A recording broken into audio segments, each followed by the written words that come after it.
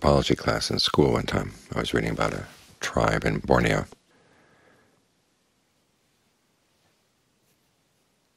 And one of the attitudes of the tribe was if someone was sick, you didn't joke about it, because there was something you could do about the illness. It was something very serious. But once the person had died, at the funeral there was a lot of joking. The idea being that death was something you couldn't prevent. Once it had happened, you just had to accept the fact. And at that point you could joke about it. Of course, the joking around death is kind of a nervous laughter, because there still is that fear of death. It's going to come. We don't know when. And we didn't realize that we signed on for it when we signed on for this life. But there it was, there it is in the fine print.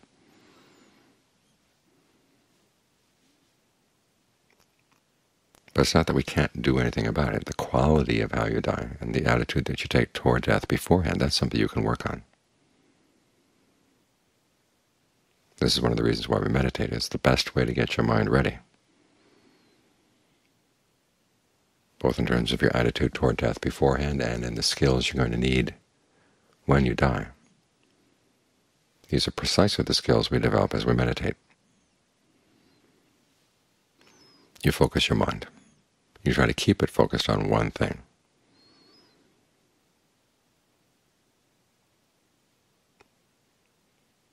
You try to get the mind past its attraction for sensual desires. You spread goodwill to all beings. And you try to find something of real value inside. All too often you hear that the Buddha said everything is changing, everything is impermanent. We didn't say that about nirvana. There's this dimension that can be touched at the mind, right where you're experiencing your body right now. In fact, sometimes they call it seeing with the body. And it is something of true value and is not touched by time, but you can touch it.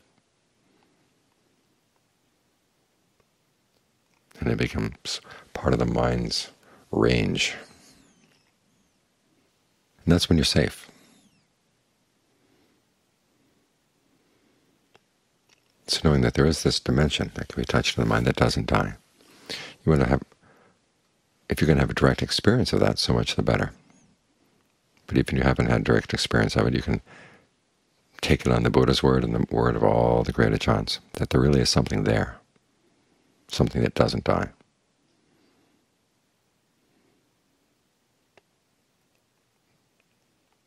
That's what we're looking for as we meditate.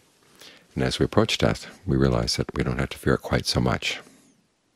But there still is that tendency of the mind to go back to its sensual pleasures, or to go back to ill will for this person or that person. And you've got to put those things aside. You have to work on those things. This is one of the reasons why we meditate not only on the breath. We have the contemplation of the body and the contemplation of sensual desires in general. This fascination that the mind has with thinking about sight, sound, smells, taste, tactile sensations. You want to see that it's a blight on the mind. There are better things to aim for.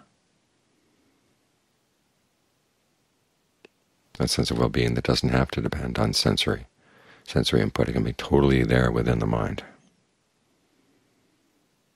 simply by the way you inhabit the body from within, or as the mind gets into more refined states of concentration, you can tune into a sense of space inside, a sense of just simple knowing inside, or a sense of nothingness inside. Not a scary nothingness of annihilation, but just a sense that there's nothing impinging on the mind at all to cause it any disturbance.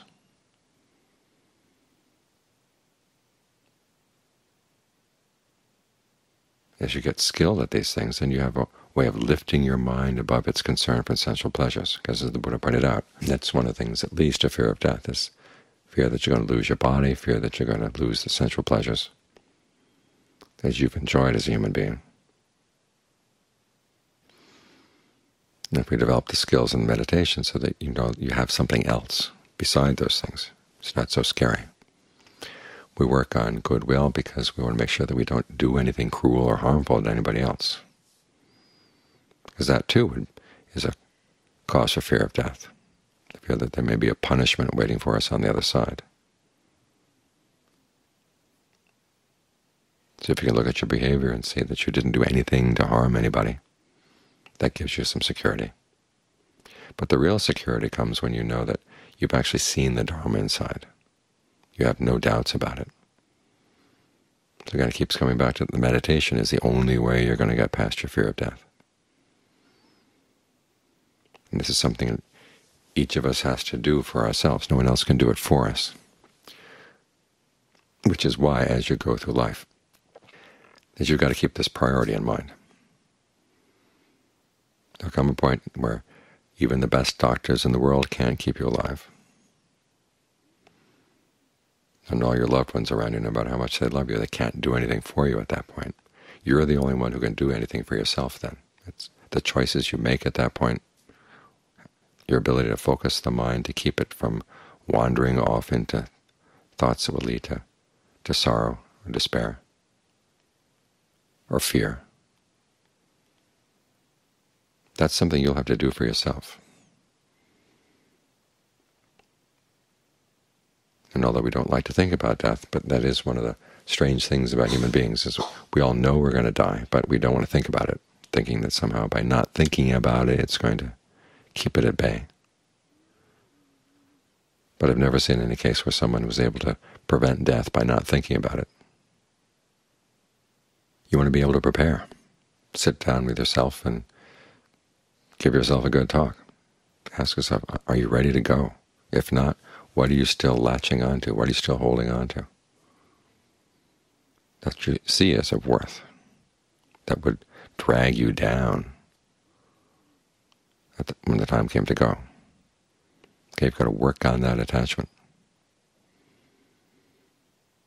See that regardless of the pleasure it may give in the short term, in the long term, it's going to cause a lot of trouble. Again, this is a purely inner affair. But the problem is we live in this world, we let outside affairs come in and crowd our inner affairs out. This duty becomes pressing, that person's desire for this, that becomes pressing. And they press our own true well-being and flat against the wall. So it doesn't have any time or space. This too is where you have to talk to yourself. That passage we chanted just now about right effort, generating desire to abandon what is unskillful, generating desire to develop what is skillful. The generating desire is your own motivation, basically. It's the desire that makes you want to practice, to realize that this is something we're doing voluntarily. No one's forcing the practice on us, which may be one of the reasons why it's always pushed in the back. It's like the line of thinking they say when they charge for meditation courses. They said if we gave the course for free, people might sign up, but then it wouldn't come. They'd feel very casual about not coming.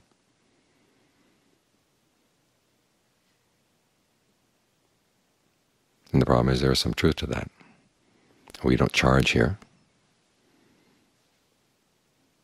But I have seen places where they charge, and that's how they justify it, that people don't take it seriously unless you charge for it.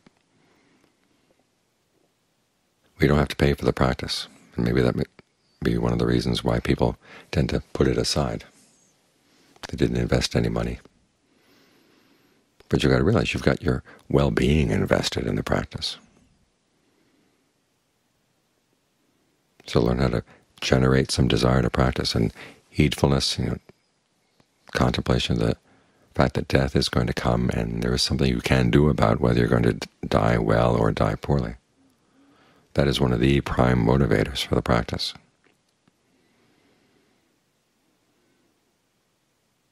Other ways of motivating yourself are a sense of shame, a healthy sense of shame, where you realize you've got something good here. You've got a good skill that you're working on, and it'd be shame that you just left it aside, let it slide. Another good motivation is compassion, realizing that you will benefit as you go through life if you've been able to master these skills. And when the time comes to die, you're not the only one who's going to benefit. You'll be less of a burden on the people around you. If you've got your mind under your control, you won't be thrashing around. And people will be a lot less worried about you, a lot less worried for your sake. So there are lots of ways you can motivate yourself. And this is simply something you've got to do. Every morning when you get up, ask yourself, what can I do to make myself want to practice today? Because this depends on each person's psychology. And if you haven't figured out how to make yourself want to practice, okay, that's something you've got to work on. You don't know yourself well enough. How do you get yourself to do things that require a little extra effort, a little extra time? Well, apply those skills to the meditation. Apply those skills to all the practice. There's no other person who can do this for you, so you're the only one who's got to do it for yourself. There's no one who's holding a whip over you to force you. But the fact that aging, illness, and death are there, they hold the whip. It's simply that we keep putting them out of our minds, out of our minds, out of our minds. And then the problem is you go out of your mind when they do come.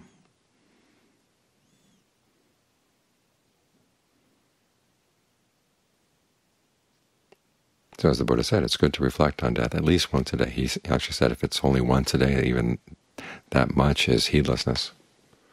But it's better than not reflecting at all. And ask yourself, what can I do to make myself want to do the practice and find the time to do the practice that is going to be for my well-being and is covering an area of my responsibility that nobody else can do for me.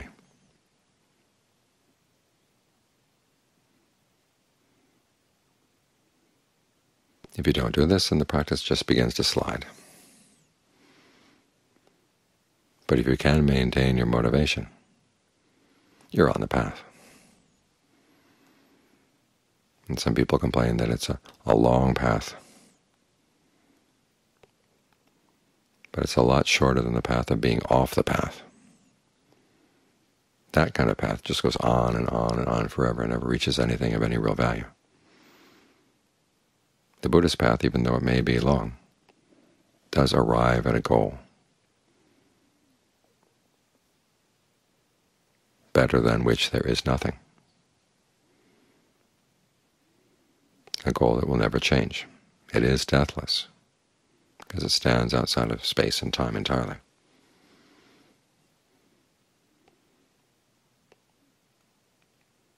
And once you've tasted that, then you realize there's no need to fear death. The only thing that you want to fear is your own lack of skill.